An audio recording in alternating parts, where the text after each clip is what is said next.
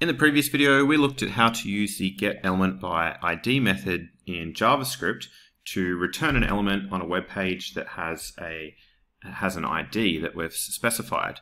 And so in the examples that we looked at, we had a paragraph of text that had a specific ID, and then in our JavaScript code, we would grab that paragraph of text by referring to its ID and then changing we changed its contents, the text, and then we changed its color and things like that. Now the getElementById method is the way that method works is that we need to specify an ID.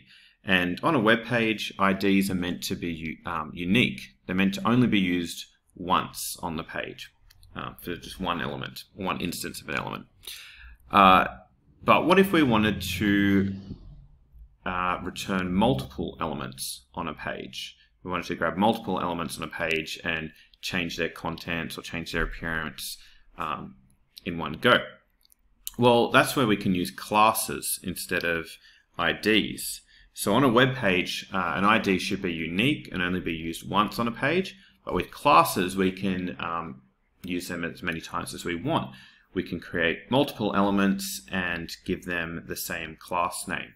So here in the HTML, I've added some paragraphs here using the p element containing some text. I've got 4 paragraphs here, and they all have the same class name. So I'm no longer using an ID.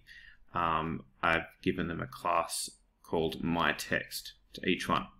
Now I've added a button down the bottom here, and it has an onClick method, an onClick event, which calls a function called changeText. So that's what the page looks like at the moment. What I want to do is when this button is clicked, I want to change all of this text here. Change the contents, maybe change the color, but they all have the same class name. So now in the JavaScript code, instead of using the getElementById method, I'm going to use another method called getElementsByClassName. Alright, so firstly I'm going to create that function here that's called when the button is clicked. So I'll say function change text.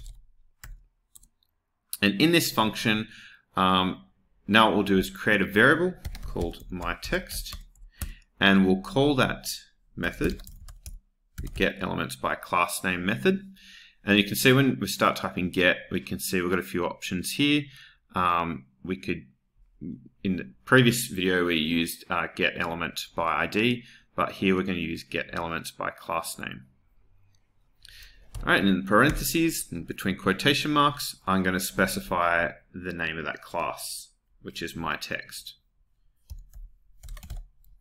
Okay, and that line with a semicolon.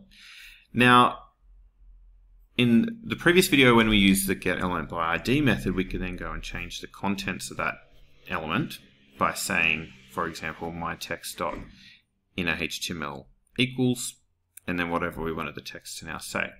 But because there's more than one instance of the paragraphs with this class name, rather than just one paragraph with an ID, each of those instances or each of those paragraph elements that have that class name are actually in an array or a list. So there's 4 of them here, 4 paragraphs that have that class name myText, and when we use the getElementsByClassName method, they're now being stored in an array or a list. So we could either just refer to one of them, right? Or we could use a loop, a for loop, to go through each of those elements that has that class name and get the information from them, or modify them, or manipulate them in some way. All right. If we just wanted to refer to one of them, then we could do this, myText, and then in square brackets, just like if we're referring to an array, which we've looked at in previous videos, we can just specify the index of the element. So for example, if we just want to grab the first paragraph or first element that has that class name myText, then we could specify 0. If we wanted to get the second one, then we could specify 1. And if we wanted to get the third one, we could specify 2, and so on. So if we just want to change the very first paragraph, then we could say myText and in square brackets 0 dot inner HTML equals, we could say something like you clicked the button. Alright, after saving all of that, we could go back to the page and just refresh it. Now if we click this button, we can see that only the very first paragraph is changed there. Alright, if we change this to 2 instead and refresh the page, then we should see that the third one is modified when we click the button, and there it is. Okay, so here we're referring to each of the elements by an index, each of the elements that are in this array or list that we've got from grabbing those elements by their class name. All right. Now we could just modify each of those elements individually by referring to the index like that in square brackets. But if we want to do all in one go, we want to change all of the text in one go, then we can use a loop. So what we're going to do now is create a for loop. And we'll create a variable called I, which is going to be the counter. It's going to go through each of the elements in this array, starting from 0, or index 0, and until, so this loop will keep repeating while I is less than the length of that array, called myText. So this is basically an array containing all of the elements that have that class name myText. Alright, so this loop will keep repeating while I is less than the length of that array, so however elements there are in there, which there are 4. And then each time the loop repeats, we'll increment that counter I by 1. Okay, we'll add some curly braces there. And in here, instead of specifying a particular index in the square brackets, we're just going to specify I. myText.inner HTML equals you clicked the button.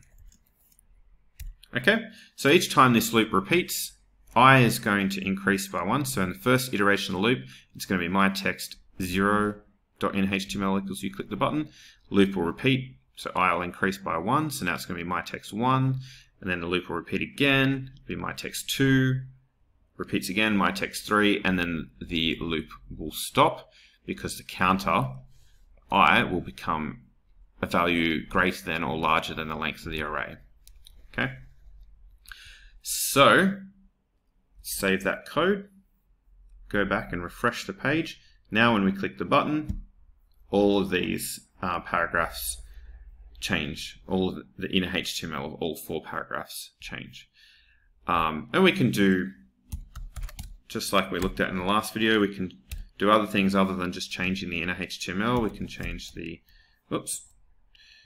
we could change the color if we wanted to.